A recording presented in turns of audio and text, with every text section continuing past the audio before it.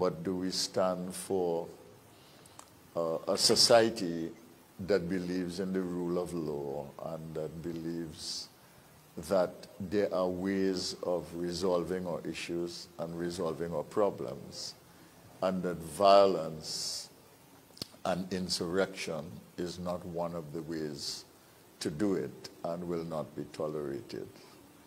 And I think that is an important consideration today on July 27th, 1990.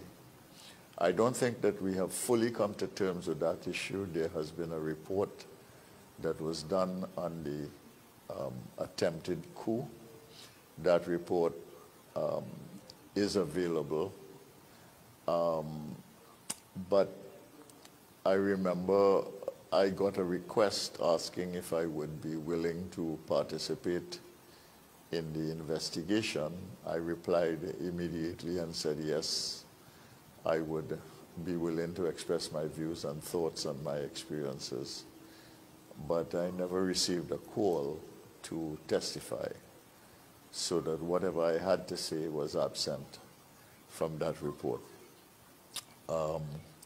But so we press on, boats against the current, according to F. Scott Fitzgerald, the writer of The Great Gatsby, and his narrator in that wonderful novel. So we move on to other things. We have Professor John Agard on the line, and we are going to have a full discussion this morning about important issues, climate change issues, the challenges, the opportunities, the ecology of the islands, other issues related to that, the opportunities for business, but also the challenges of sustainable development in our time. Okay, so we are going to go on now to Professor Agard, and we are going to begin this discussion. Morning, Professor Agard, how are you? Morning, Bhoe. Good to see you again. Long time I haven't seen you. We've been in communication, but I haven't seen you in the flesh for a long time. You look well. Yes, everything is digitization now, online. The hard work doesn't stress you out too much, does it? Well, trying not to go down. Trying not to? Yes, trying to not to go down and trying to persist in trying to make the country a better place. Yeah, that's very good. So tell me a little bit about what are the things that occupy your time and attention now, given your vast field in such a critical area in our time, really, which is the whole area of climate and its impact, the whole business of the ecology of these islands, the fact that we are tropical countries affected by climate change in a significant way, the challenge of sustainable development. What are you working on right now that takes up your time and energy? Okay, so there are a number of things. I'm still involved. Increases volume. Yeah, can you hear me better now? No, I'm trying. I need a little more volume from you. Are you near your mic? Yeah. Yes, I am. Okay, we'll try to increase it from here. Go ahead, please. Okay. Yes. So I'm still involved in the Intergovernmental Panel on Climate Change. Okay. In the current assessment, I am still involved with the Intergovernmental Panel on Biodiversity and Ecosystem Services, and I'm also a chair in the UN, of developing the Global Sustainability Development Report. So that's taking up a lot of my time, and there are a number of issues that keep coming up. One of the big ones is climate change related issues. particularly with regard to Trinidad and Tobago. Trinidad and Tobago has a bad reputation internationally for, it used to have the second highest CO2 emissions per capita, but it's dropped down to number 3 now, where it has the third highest carbon dioxide emissions per capita in the world. Which are the other 2 countries?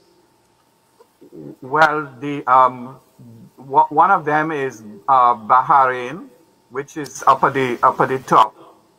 Yes. Because it's really covered with oil wells and sand and palm trees. Okay. So, but anyway, in the UN, that matter has been brought up many years ago by China, saying why you attacking China? Why you don't talk about Trinidad and Tobago that has a higher emissions than us per capita? That is right. So it's given Trinidad and Tobago a little bit of a bad reputation, although the total emissions of Trinidad and Tobago is a little less than 1% of the global total. But Trinidad and Tobago has to join with the rest of the world in trying to deal with this problem. So one of the issues with Trinidad and Tobago is the fact that Trinidad and Tobago is edging into the hurricane belt. Some of these studies have shown that tropical storms that develop into hurricanes used to happen off of out of West Africa, come across the Atlantic, and then they swerve and they hit all of the other islands in the Caribbean when they come across the Atlantic. But because of the climate change, Trinidad and Tobago is edging into the hurricane belt. This is very important because Trinidad and Tobago has very heavy infrastructure. There has oil rigs offshore. It has Point Lisas where there are huge plants close to each other. And Trinidad and Tobago could use years of GDP in a matter of hours if it gets hit by a hurricane. So it has to deal with these issues very, very carefully and prepare in advance, take preemptive actions, make sure infrastructure is robust, that it can survive, hurricane force winds and stuff like this. Yes. So those are some of the issues that are on the agenda, and also take on board the issue of sustainability. So sustainable development is a key issue. So I'll just remind that when sustainable development goals were discussed in the UN, and there were 17 sustainable development goals, several countries said that's too much. They should be reduced to 5 or 6. Okay? And when they argued about this in the United Nations, they eventually agreed that 17 sustainable development goals was the world that they wanted, all the countries wanted, starting from no poverty and zero hunger and gender equality and education for all, down to number 17, which is partnerships. You don't know everything. You should have to act along with others to make this actually happen. So that's one of the things that I'm involved in as well, consulting around the world to see how we could bring about this transformative action. So I will leave it at that and hand over back to you. Yeah, so you are the global chair, responsible. You share that chair with someone else, but you are the global chair of that UN mission, and the objective is sustainability and the achievement of these sustainability goals, and sort of working with countries to see how better we can get there faster. Is that correct? Yes, that's correct. So we don't want to have an academic report that ends up on the shelf. What we want to do is to end with action, what it needs to be done, and we will present that to the UN General Assembly. So that's what we're working on. Not academic report, but action-related items of how to actually make this happen. Now, I'm glad you raised that. You talked about the potential for disaster in Trinidad and Tobago and how we need to take preventative action. That is one thing. But the second thing is that these sustainable development goals are related to environmental issues. They are related to inclusion issues for the population, etc. And they are really to make the world a better place in a fundamental way. But there are economic opportunities that derive out of the things that we are concerned about in the environment. Can you speak to some of those issues from our point of view, challenged as we are with the issue of diversification? Yes, so this is one of the key issues that's emerging. And it's very important for young people, in fact. The world that's emerging, so we've spoken about climate change issues, and one of the issues is going towards cleaner energy of solar panels and windmills and stuff like this. So the skills that you require are how do you repair solar panels, how do you repair windmills and stuff like this that generate renewable energy? That's the world that's unfolding. There are opportunities related with artificial intelligence, where one of the learnings out of COVID-19 is the fact that everything is online now. We are online now. And so the skills associated with digitization of everything, even in the business community of selling things now, is you make contact and you get curbside pickup. Right? You offer products for sale online because the stores are closed down. And so you're going to digitization is a very important issue. So Trinidad and Tobago should have been doing this a long time ago. You know, one of the biggest companies in the world is, you know, Amazon. You know, so you order things online and they get delivered. Even to Trinidad and Tobago. So everybody has to go in that line of digitization where you can go online and sell products, and not because the store is closed down that nobody can buy anything, can be delivered to you, or you can pick up somewhere. And so, you know, those are the kinds of things that are unfolding. And also artificial intelligence, where computers are replacing many jobs because of the use of artificial intelligence, of anticipating what might happen. And one of the things is also related to big data, where people are online developing a profile of you. They're seeing what sites you're accessing, you know, what things you're buying, and they're creating a profile of you, and then they target you with ads of the things that they know that you're interested in. So the world that's emerging is digitization and online selling and online opportunities. And all the skills associated with that are the kinds of job skills where young people in particular will get jobs, you know, when they have those skills. I had the Minister of responsible for digital transformation here yesterday, Minister Hasselbackers, and he was talking about what we were doing. I couldn't pin him down to specific dates on which things would be delivered, except that he said by the end of the year we would get to the unique identifier for every citizen in the country. And we'll try and hold him to that and follow up and see what is happening. But the digitalization really can lead to the transformation of government here. And it can also lead, if there is good collaboration, with great competitiveness for our business. And more than that, the global reach of our businesses that have something to sell to the world. How is the work that you do related to or supportive of this and can help in this process?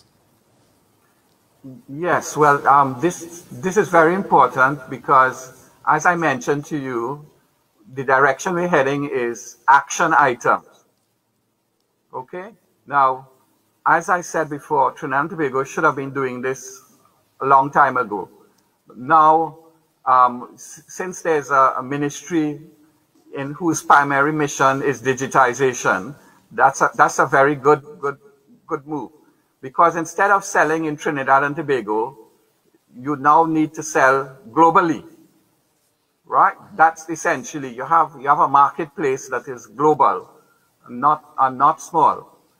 So, as you just indicated, it's critical that there be some timelines indicated about how this transformation is going to be made and not leave it open-ended. You know, it's very, very critical that we don't leave things open-ended. That's one of the problems in Trinidad and Tobago. Okay? No end time, no commitment, and so forth. Yes, and that is part of the reason why we have difficulty with taking ownership. Right? So a plan in Trinidad and Tobago, of course, the Prime Minister had a roadmap committee. Yes. But very little of that has actually been instituted. Yes. Well, I think one of the problems with the roadmap committee, I mean, I've read 2 iterations of it, the first one and then the final one. I think one of the problems with the roadmap committee is that it addressed how to get the old economy to kind of recover and focus on some of those things and to see how we can get it back to the process of recovery and growth. But I don't know how much it focused really on building that new economy that we need. There is no way that we can sustain ourselves on the energy economy anymore. We are an old province. We can do a lot with manufacturing and services here, and we can build on it and expand, etc. But we have a whole new economy to build, and we have to build that on digitization, digitalization, digital transformation. But we also have to build that on the environment and the sustainability issues, etc. And I don't think that those things were adequately addressed in the roadmap committee if I were to make my own input on the matter. You are dealing with things like biodiversity, you are dealing with environmental protection, you're dealing with the blue economy.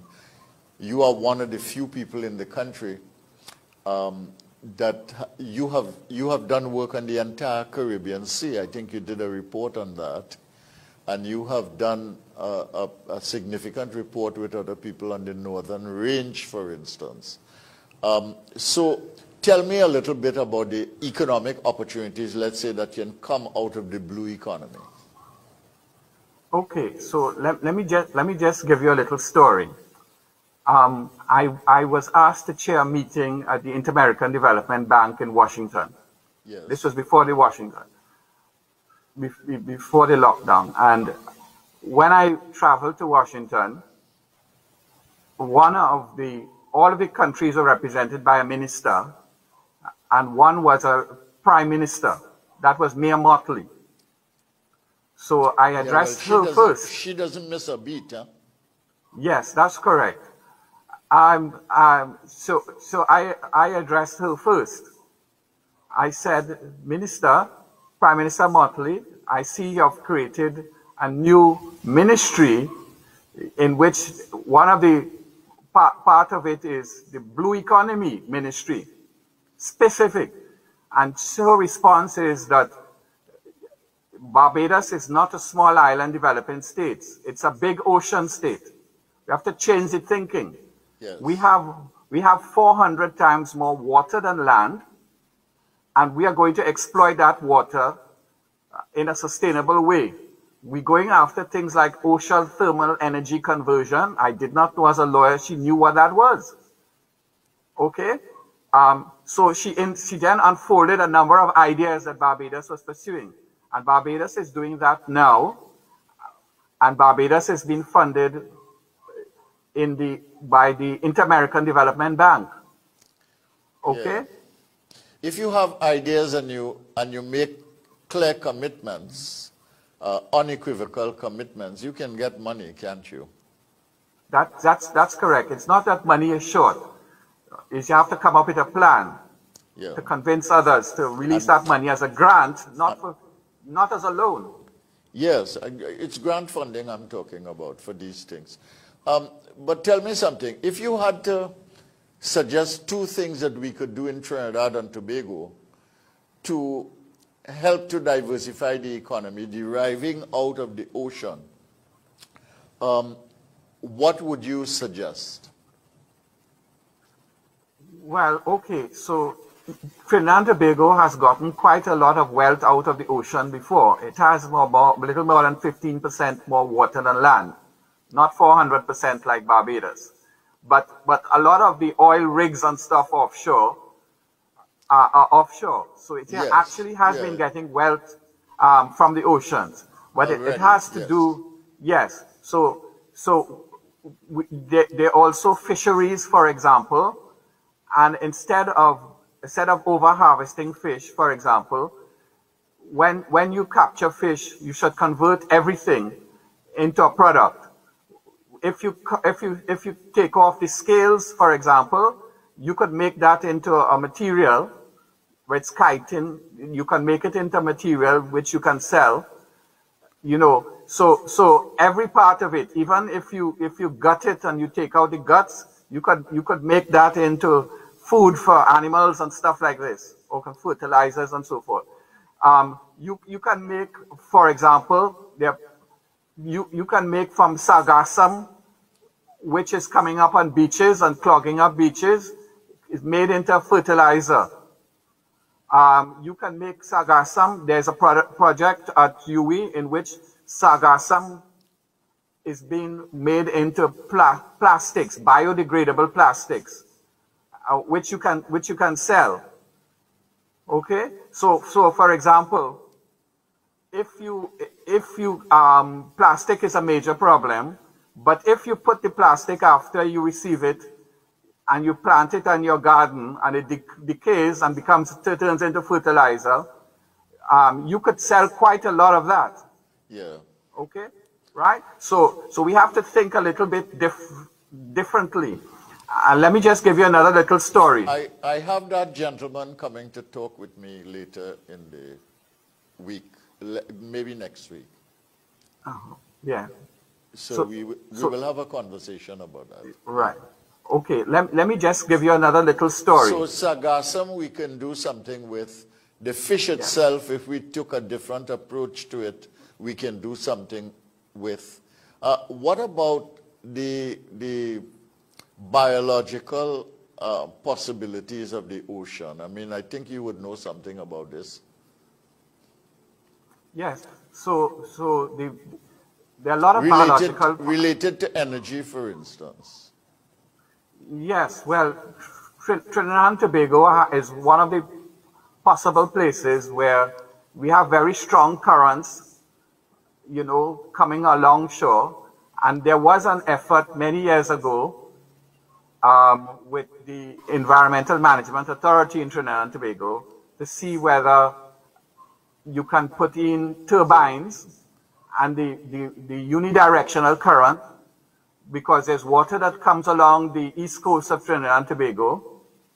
You know, it comes out of the Amazon, it goes in a one direction and then turns into the Caribbean Sea.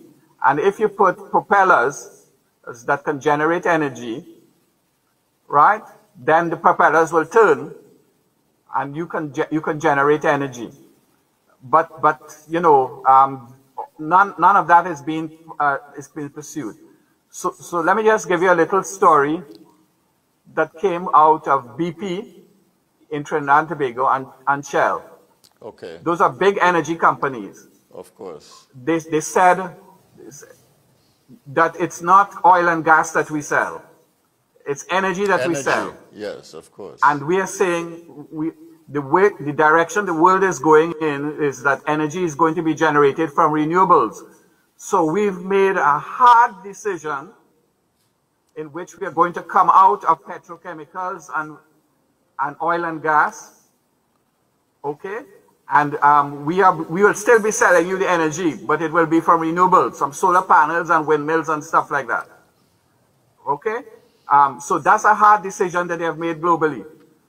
So I should tell you that UE is engaging with BP and Shell in having a 40-hectare solar energy farm at Orange Grove across the road from Trin City.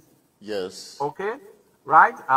So they are so UE is not putting in any money.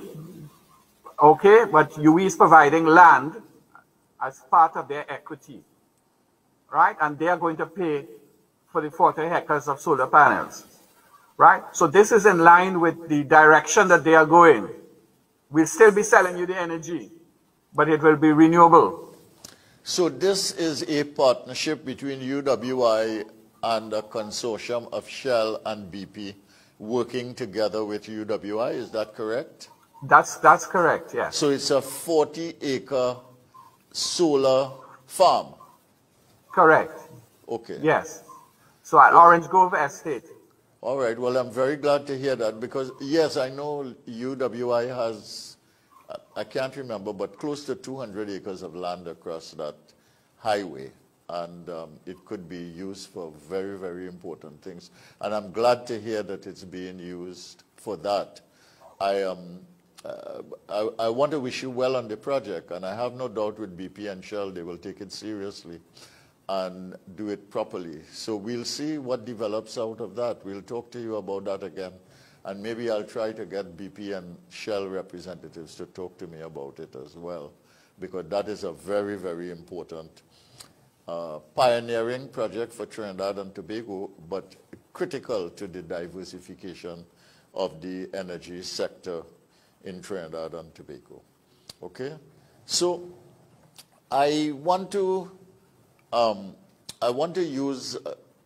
show you are involved in some other things like carbon sequestration. You work in the swamp. I want to show two videos. One of the beauty of the swamp with the flamingos and the what you call them, the scarlet ibis, flamingos and scarlet ibis. I want to show the beauty of this thing.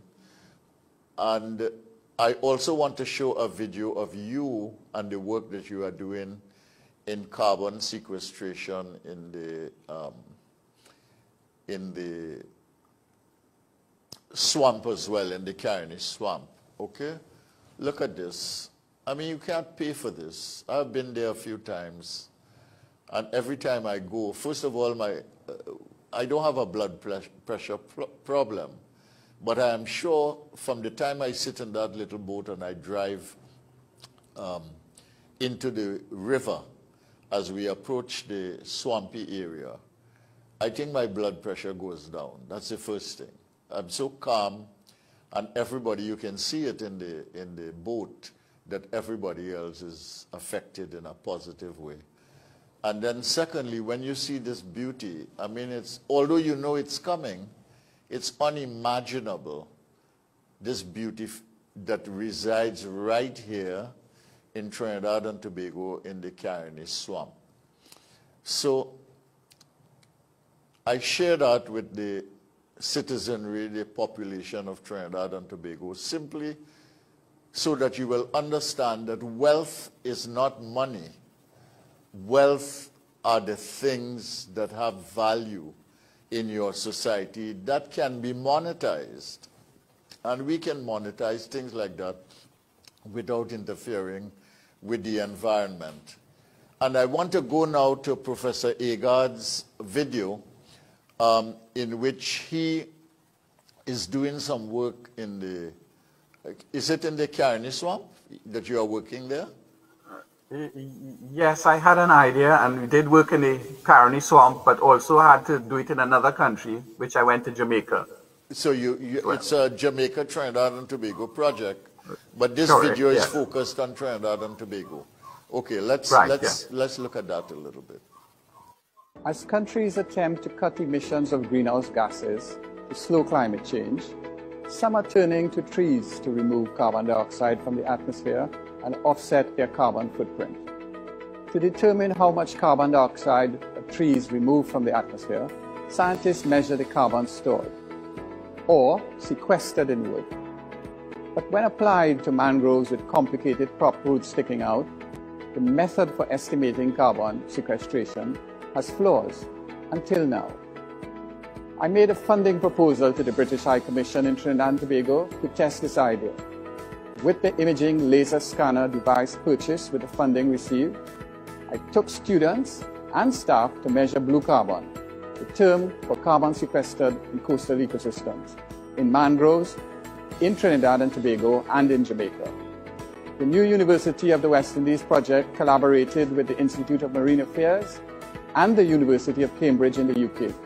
The innovation uses software developed to create a 3D model of the tree to scale, then use other software to strip the leaves from the tree so only the wood is visible.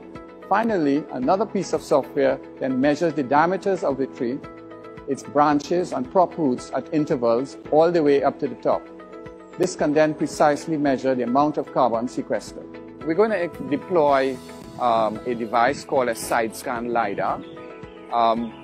It's going to be put around the mangrove trees and will be reconstructed in images in 3 dimensions to scale, so that we will then be able to measure, in particular, what we're interested in, which is in the red mangroves behind us, the very great density of prop roots that are sticking out of the mangroves.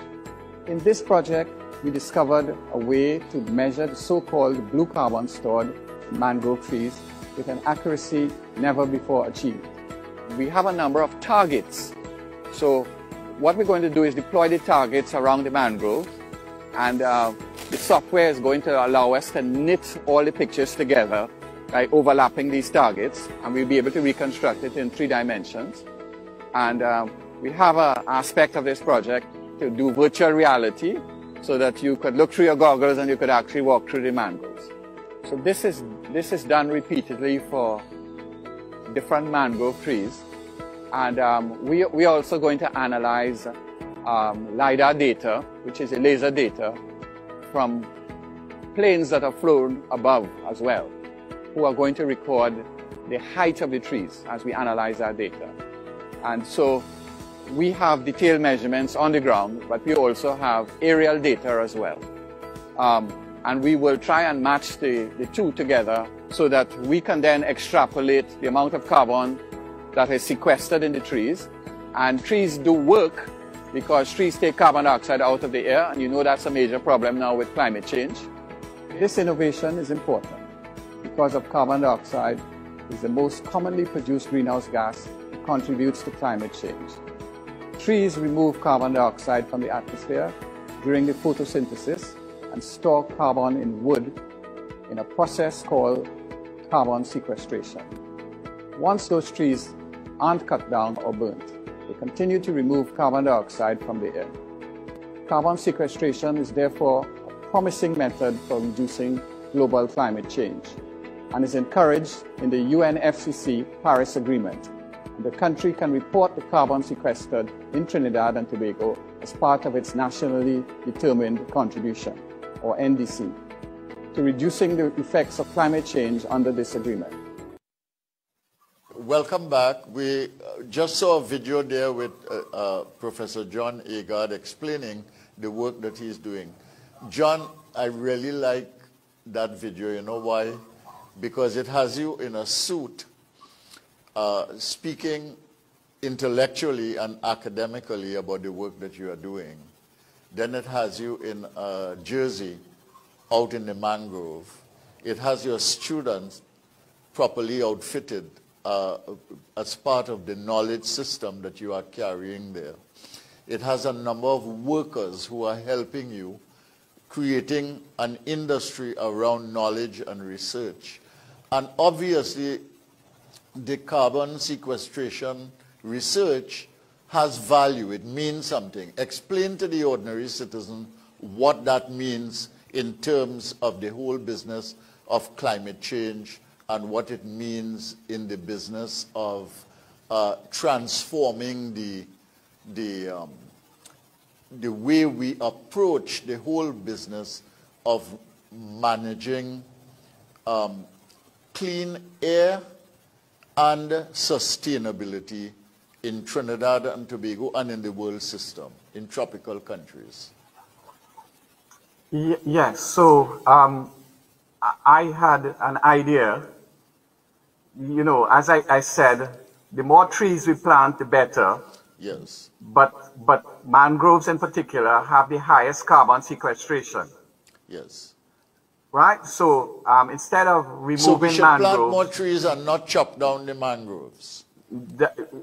Yes, and we should restore areas that mangroves have been removed before. Yes. Okay? Right. Okay. So this is very important. And let me just tell you that we have been informed by the IDB that they are going to sponsor a project so that we could share this information to the rest of the Caribbean. Okay. Okay? Right. So that will be, they're going to sponsor, give a grant to transfer how we manage to do this, to form this very accurate approach to actually determining the amount of carbon. Now, in the video, one of the things that was mentioned was a national determined contribution.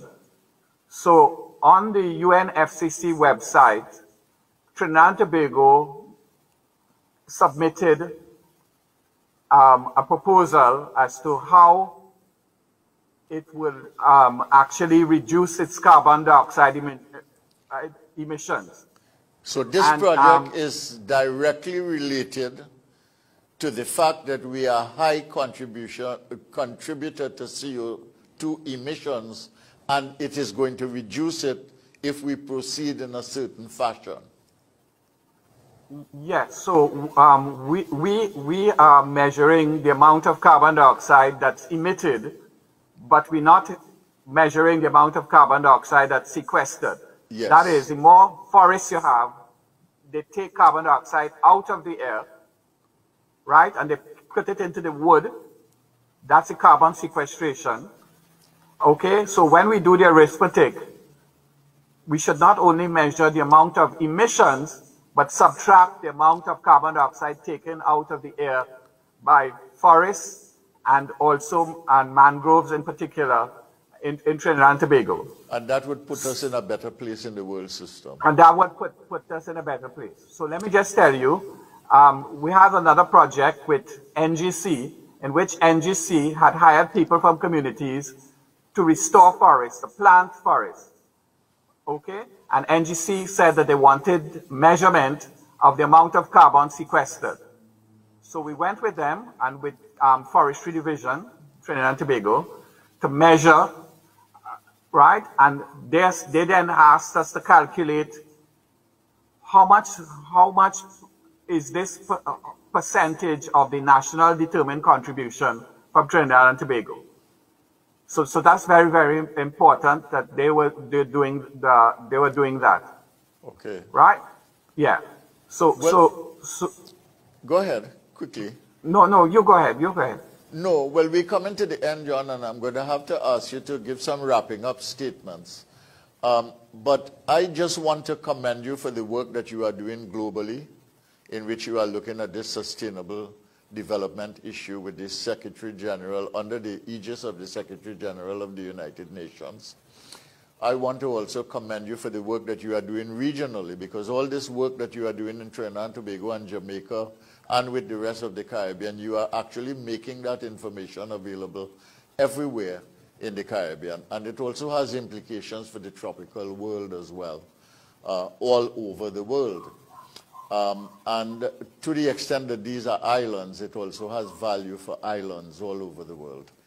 And the final thing is that you are doing work directly related to Trinidad and Tobago, partnering with institutions like NGC, partnering with Shell, with BP, etc., that can be of value to Trinidad and Tobago, and I really want to commend you on that. And I want to say to the population of Trinidad and Tobago, our citizens, that we don't value knowledge in Trinidad and Tobago. We basically look at the university and UTT and those other institutions as some place where people go to school and fellows do research. But development is directly related to knowledge, and unless we understand that, we'll never advance.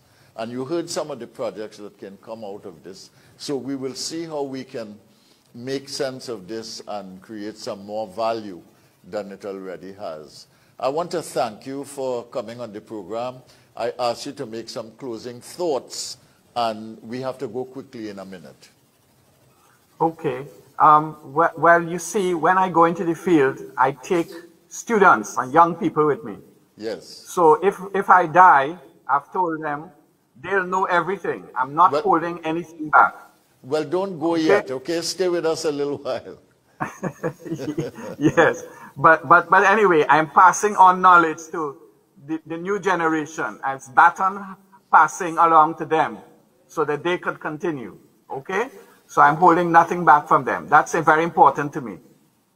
All right. Well, I want to thank you very much, Professor John Agard, for the contribution you are making and for agreeing to come on this program. I hope you'll come another time. There are 1,000 things that we have not spoken about that are important to the development of Trinidad and Tobago, and we'll have you on again to talk about it, okay? Thank you very much. Yeah. And thank you, my brothers and sisters, citizens of Trinidad and Tobago, for listening and watching.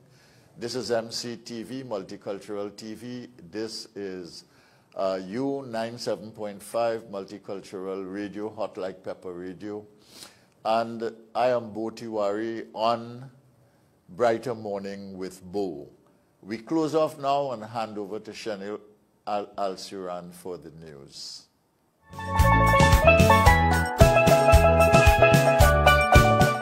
Welcome to Lifetime Solutions, where you can trust your roof to us. Our services include custom fabrication, steel framing, roofing installation, on-site roll forming, roofing maintenance and services. Call 223-ROOF or 223-7663 for a quote today.